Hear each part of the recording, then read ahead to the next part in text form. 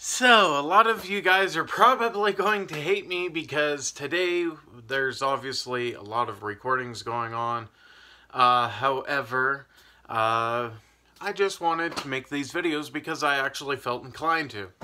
Now, this video, as you can tell, is titled, Why Do I Love Microsoft?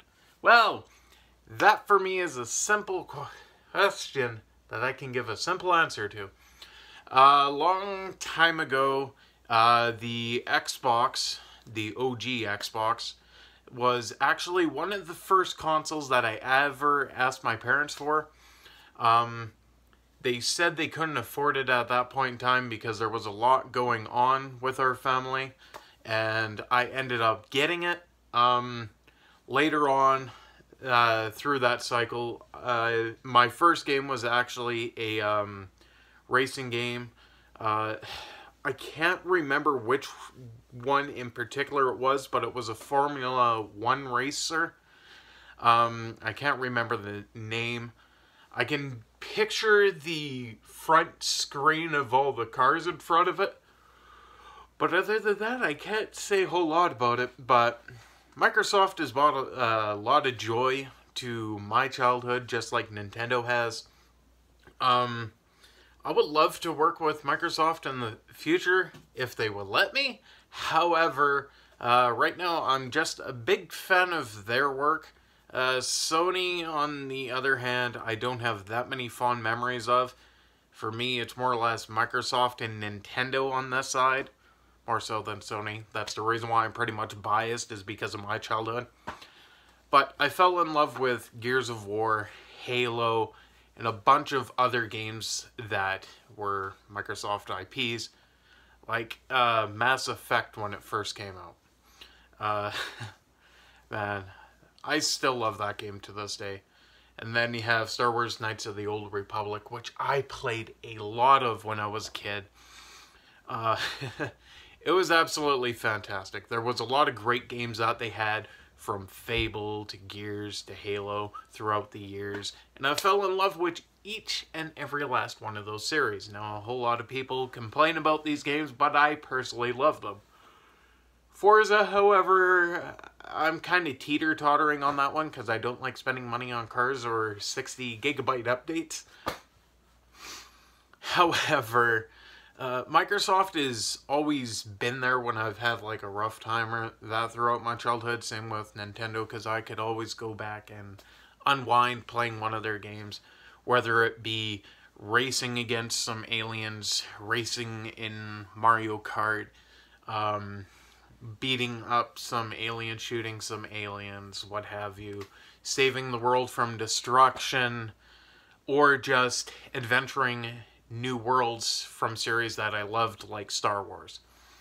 There was a lot of games like that they were making a long time ago that actually set the bar for gaming today with open world genres and all that fun stuff. And it just has like a big place in my heart, so it's pretty much one of the things that I'll always remember them for. The Xbox controller fit in my hand and it felt natural because I had small hands. The N64 was just pushing my hands to the limit at that point in time. But the Xbox, everything just kind of seemed to fall into place because my hand could actually fit the controller and I'd actually be able to play it. And then the 360 came around. I got my first 360, I believe, like 4 years after its life cycle started. I ended up going through 2 of them. When I had issues with mine, I actually called up Microsoft, talked to them, and they actually tried helping me and then gave me advice on their consoles and that sort of thing. And I absolutely love that they do that. Nintendo has done the same thing for other people. Sony, I'm not entirely sure. But every time I've talked to people from Microsoft, they were nice and understanding. And they'll actually take the time to listen to what you're telling them, rather than asking, have you tried turning it on and off again? I mean, sometimes some people don't actually try that, but at least they'll ask, what have you tried so far? And then you tell them, and they'll be like, okay, well, here's a solution, or we can try rebooting it from here. Microsoft does that. Microsoft has a great support team.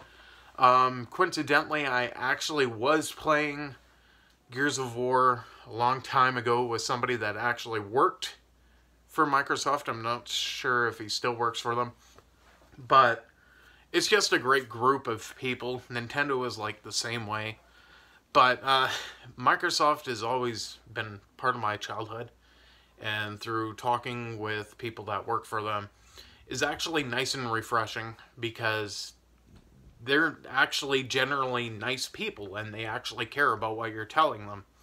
And that's the main reason why I love Microsoft so much. I love their main story IPs. I love that the fact that they're trying to grow a community and keep them nice and tight towards each other. And the fact that they actually care about the community feedback that they get. A lot of people said, well, I don't want to buy a console if I have a PC. Or if I have both, I don't want to go and buy the game both times. So Microsoft said, okay, here's the deal. We will make a shared anywhere thing. Not thing, but play anywhere, I guess is what it's called. So essentially, you buy the game once, you own it on console and PC. You can play it wherever, whenever you want. I love that about Microsoft, because they actually listen. But anyways, that concludes this video. I also hope you're having a fantastic 2018, and if you're not, I hope it gets better for you sooner rather than later. Peace out, and I will see you all in the very next video. 'Cause it's fun.